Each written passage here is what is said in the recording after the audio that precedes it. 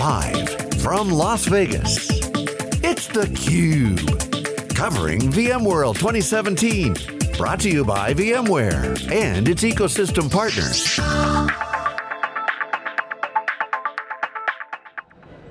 Hi, I'm Stu Miniman with theCUBE, here with my guest host, Justin Warren. Happy to have a returning CUBE alum, but in a different role than we had. It's been a few years. Tal Klein, who is the author of the Punch Escrow. I'll tour, please.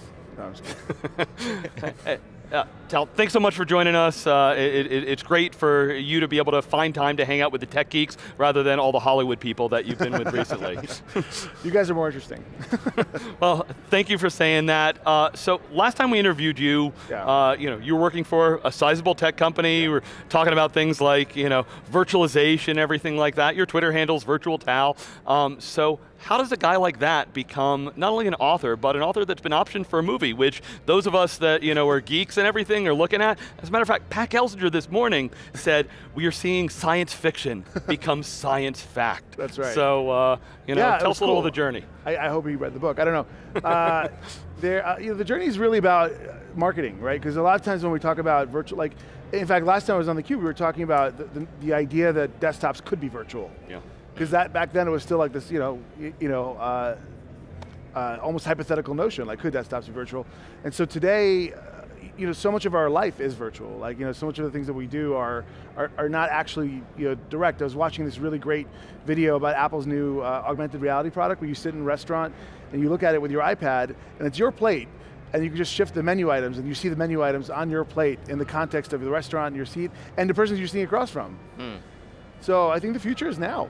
Yeah, it reminds me of the movie WALL-E, the animated one. We're all going to be sitting in chairs with our devices, or Ready Player One, very popular sci-fi book that's being done by Spielberg, I believe. Yes, so it's very exciting. Tell us a little bit about your book. We talk, when I was younger and used to read a lot of sci-fi, it was like, right, what stuff had they done 50 years ago that now's reality, and what stuff had they predicted, like, we're going to go away from currency and go digital currency, and it's like, what, we're almost there, but we still don't have flying cars. The main problem with flying cars is that we need pilots, and I think actually we're very close to flying cars because once we have self-driving vehicles and we no longer need to worry about it being a person behind the joystick, then we're in really good shape.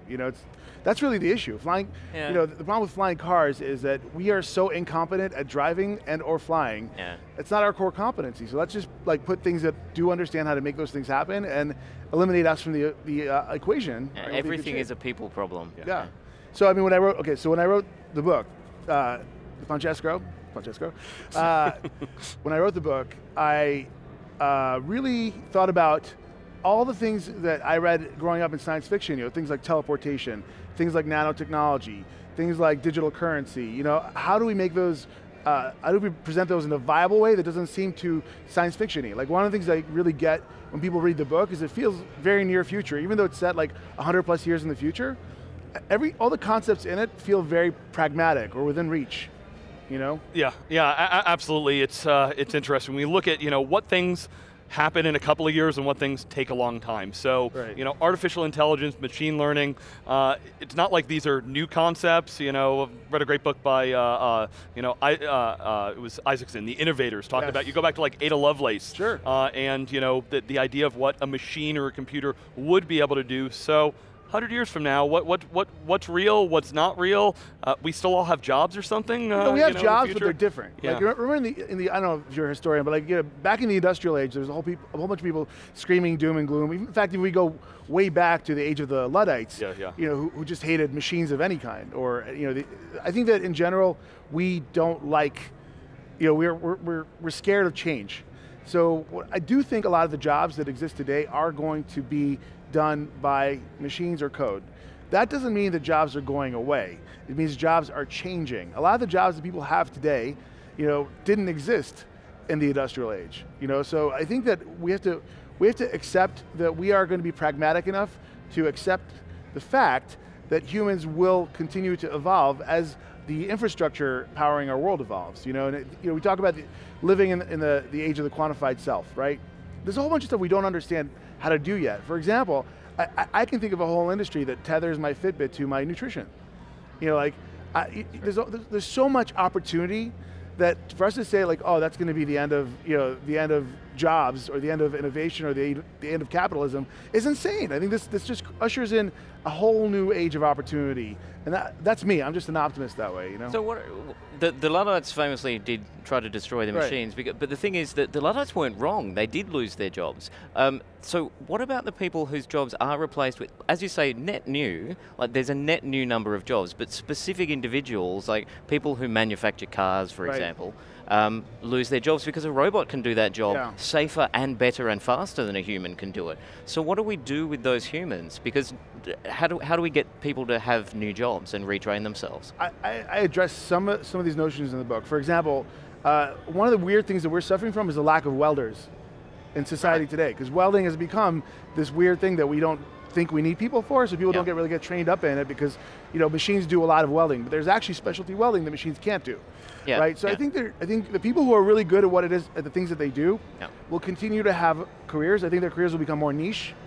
Therefore, they'll be able to demand a higher wage for it, because almost like a carpenter, a specialist carpenter will be able to earn a much higher wage today by having fewer customers who want really custom carpentry versus things that can be carved up by machines. Right. So I think that what we end up seeing is that it's not that those jobs go away, it's that they become more specialized. People still want Rolls Royces, people still want McLarens. Those are not done by machines. Those are handmade. That's an interesting point. So the value of something being handmade becomes instead of it being a worse product, it's a big actually concept in the book. Oh, okay, right. A big concept in the book is that we place a lot of value on the uniqueness of an object. Meaning there's, and that parlays in multiple ways. Like, so one of the examples I use in the book is the value of a Big Mac actually coming from McDonald's. Right. Like, you can make a Big Mac, we know the recipe for a Big Mac, but there's a weird sort of nascent value to getting a Big Mac from McDonald's. It's something in our brain that clicks, that tethers the two to originality. Diamonds, another really good example. Like, we know there's synthetic diamonds, we still want the ones that get mined in the cave. Why? We don't know. Right? They're just special. Because De Beers has really good marketing. So I think that's the idea. Yeah, so the concept of uniqueness, which again comes to scarcity and so on, it's like, as an author, someone who has no doubt signed a lot of his book, that means that book is unique, because it's signed by the author, unlike something which is mass produced and there's hopefully thousands and thousands of copies that you sell.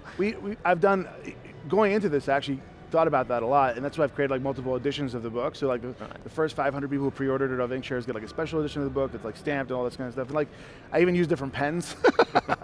Like, I appreciate that, because I'm also a collector. I collect music, I collect books, and so I see those aspects in myself.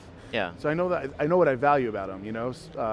And the crossover between music and books is interesting. So as someone who has a musical background, I know that there's a lot of musicians who will come out with special editions, and because this is an age where we can download it. You can download the book. Do you think there is something, is there something that is intrinsic to having a physical object in a virtual world? I think to our generation, yes. I'm not so sure about millennials when they grow up, but there are, like, for example, I'm going to see U2 next week. I'm very lucky to see that. But part of the U2 buying experience, to get access to the pre-sale, you need to be part of their fan club. To get part of their fan club, you need to choose. You get like a whole bunch of like limited edition posters and limited edition vinyl and like all this kind of stuff. So like, there's an experience. It's no longer just about going to see U2 at a concert. There's like the entire package of you being a special U2 fan, and they surround it with uniqueness. Right. It's not necessarily limited, but there's an enhanced experience that can't just be, it's not just about you having a ticket to a single concert. Yeah, okay. Yeah, I'm curious, the genre, if you'd call it, is hard science fiction. Yes. The challenge with that is, what is an extension of what we're doing and what is, fiction? And people probably poke at that. Have you had any interesting experience, things like that? I mean, I've listened to a lot of stuff like Andy Weir, like, let the community give feedback before he created the Final of Martian. But so yeah, what's it like? Because we can, the geeks can be, really harsh. Yes, I've learned from my Reddit experience that. So what's really funny about it is the first draft of this novel was hard as nails. It was crazy, and my publisher read it, and it would have made all the hard science fiction guys super happy. My publisher read it, and he's like, "You've written a really great hard science fiction book, and all 5 people who read it are going to love it." But it was totally unparsable. I came here with my buddy Dan. He couldn't even get through the first 3 pages of it. And he's like, and he wanted to read it. Like, so part of working through the editorial process is saying like, look, I care a lot about the science because one of my deep goals is to write a STEM-oriented book that gets people excited about technology and presents the future as not a dystopian place. And so I wanted the science to be there and to have a sort of gravity to the narrative. But yeah, it's tough. It's I worked with a physicist, a biologist, a geneticist, an anthropologist, and a lawyer, just to try to figure out like how do we carve out what does the future look like? What is the evolution of each individual sciences? Like we talked about the mosquitoes, right? Yeah. We're already doing a lot of really crazy stuff with mosquitoes. We're modifying them so that the males who mate with females that carry the Zika virus, don't give birth to offspring that never reach maturity. Yeah. I mean, this is just crazy. It's science fiction. Yeah. And now that they're working on modifying female mosquitoes into vaccine carriers instead of disease carriers. I mean, like this is science fiction, right? Like, who believes this stuff? It's crazy. So it's CRISPR is amazing. Yeah. I've loved, there's been a bunch of movies recently that have kind of helped to educate on STEM. Some, Martian got a lot of people excited. Hidden Figures, one that, I can bring my kids that are teenagers now into it and they get excited, oh, science is great. So the movie, how much will you be involved, what can you share about that experience too so far? It's very surreal. Yeah. It's the word I use to describe it. It's God's honest truth. I mean, I've been very lucky in that my representation in Hollywood is this rock solid guy called Howie Sanders, and he's this like bigger than life, Hollywood agent guy, and he's hooked me up. We made a lot of business decisions that were focused less on the money and more on the team, which is nice to be like when you're in your 40s and you're more financially settled. You're not in the kind of situation where you might be in your 20s and you're just going to sign the first deal that people give you. So we really focused on hooking up with like the director James Bobin is he's the guy who co-created Flight of the Conchords. He did the Muppets movie. He did, Alice Through the Looking Glass. He's a really professional guy, but also really understands the tone of the book, which is like humorous, kind of sarcastic. It's not just about the technology, it's also about the characters. The same thing with the production team. The two producers, Mandeville Productions, I was just talking to Tal Lieberman, and we're talking about just what is augmented reality, like how does it look like on the screen? So it's not going to look like Blade Runner is what I'm hearing. I don't know, it's going to look real.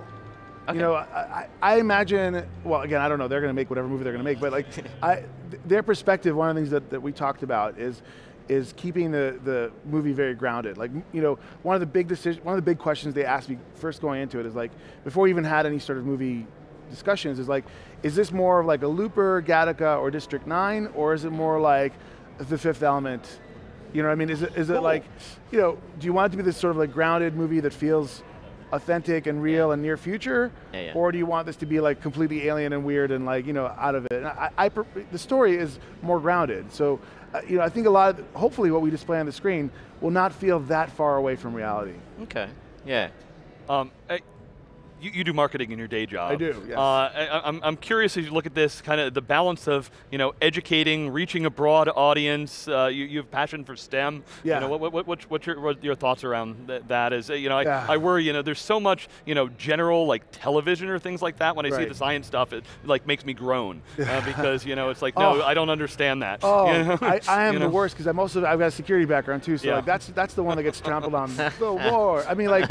Wait, thank goodness I updated my firewall settings because I saved the world from terrorists. Wait, we broke through the first, no! Wait, hang on, we're breaking through the first firewall. Now we're through the second firewall. Now we're going through the third firewall. There's like 15 firewalls. No, and let me upload the virus. Like all that stuff. So it's difficult for me. Like I think that hopefully there's also a group in Hollywood called the Hollywood Science and Entertainment Exchange, and they're a group of scientists who work with filmmakers on reining things in. Filmmakers don't usually take all of their advice, i.e. Interstellar, but I think in many cases there's some really good ideas that come to play into it that hopefully bring up, like I think Jarvis, for example, in Iron Man or in the Avengers is a really cool implementation of what the future of AI assistants might be like. So and I know they use the Hollywood Science Exchange to figure out like how's that going to work.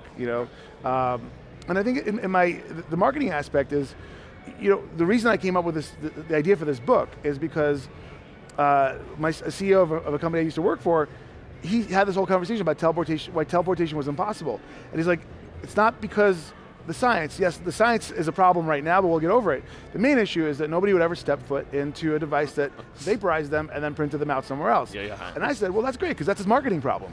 Yeah. You know, that's Yeah, you're dead every time you do it, right? But it's the same. Maybe. I can't tell the difference. Well, you say you're dead. I'm saying you're just moving. Artificial intelligence, Yes. you know, big gap between kind of the hype to where we need to go. What's your thoughts on that space in general? And I think that we have, it's a great question, because you know, I feel like that's a term that gets thrown around a lot, and I think as a result it's becoming watered down. So you've got the sort of artificial intelligence where that comes with, like, you know, Google, you know, building an app that can beat the world's best Go players, which is like a really, really difficult puzzle. The problem is that app, you know, that app can do one thing, and that's play Go. Yeah. You put it on a chess game, and it's like, I don't know what's it's going on. very You know, so, specialized kind of intelligence. Yeah. Now with OpenAI, you know, they just had some pretty interesting implementations where they actually played video games with a real live, like a real live competition and won. Yeah. Again, you know, but without the smack talk, which really I think would add a lot. So now you think I teach the AI to smack talk. So I think, look, the problem is we haven't figured out a really good way of creating a general purpose AI. And it's actually, there's a lot of parallels to the evolution of computing in general, because if you look at how computers were before, we had general purpose operating systems like Unix. Yeah. Every computer was built to do a very, very specific function. And that's kind of what AI is right now. Okay. So we're still waiting to have a sort of general purpose AI that can do a lot of specialized even activities. most robots are still very single purpose today. So that's the fundamental problem. But you're seeing, like, you know, the Cambridge guys are working on, you know, sort of the bipedal robot that can do lots of things, you know. Siri's getting better, Cortana's getting better, Watson is getting better, but we're not there. I mean, like, we still need to find a really good way of integrating deep knowledge with general purpose conversational, you know, AI, because that's really what you need to, like, Stu, what do you need? Here, let me give it to you. Yeah. You know, and do you draw a distinction between AI that's able to simply sort of react as a fairly complex machine, or something that can create new things and have the you know, something that's in the book novelty as well. Okay. So the fundamental thing that I don't think we get around even in the future is giving computers the ability to actually come up with net new ideas. There's actually a career that the job of the protagonist of the book, his job is a salter, and his job is to salt AI algorithms to give them to introduce entropy, right, so that they can come up with new ideas. Okay. That are based off of the sort of chaos that he, you know, like Chaos Monkey, right? Yeah, you know? Yeah. And that's really what you're trying to do, is like, okay, react to things that are happening, because you can't just come up with them on their own. There's a whole, I don't want to bore you, but there's like a whole bunch of stuff in the book about how that works. So it's like hand carving ideas that are then mass produced by machines. Yeah. I don't know if you guys are going to have Simon Crosby on here. He's kind of like an expert in that. You know, he was the dean at King's College, which is like where Turing came from. So he really knows a lot about that. He's got a lot of strong ideas about it. But like, I learned a lot from him in that regard. There's a lot of like the snarky spirit of Simon Crosby lives on in my book somewhere. But he's just funny because he's coming from that field. He immediately sees a lot of BS right off the bat. Whenever he's presenting, he's got like the ability to just cut through it, right, because he understands what it would actually take to make that happen. Yeah. You know. Yeah. So I've tried to preserve some of that in the book. That is refreshing in the tech industry. So Tal, I need to let you you know, wrap us up. Give us a plug for the book. Tell us, you know, when are we going to be able to see this on the big screen? I don't know about the big screen, but the Punch Escrow is now available. You can get it at Amazon, Barnes & Noble, anywhere books are sold. It's been optioned by Lionsgate. The director's attached to it is James Bobin. Production team is Mandeville Productions. I'm very excited about it. Go check it out. It's a pretty quick read. It reads like a techno thriller. It's not too hard, and it's fun for the whole family. I think one of the coolest things about it is that the feedback I've been getting has been that it really is appealing to everybody. I've got mother-in-laws reading it.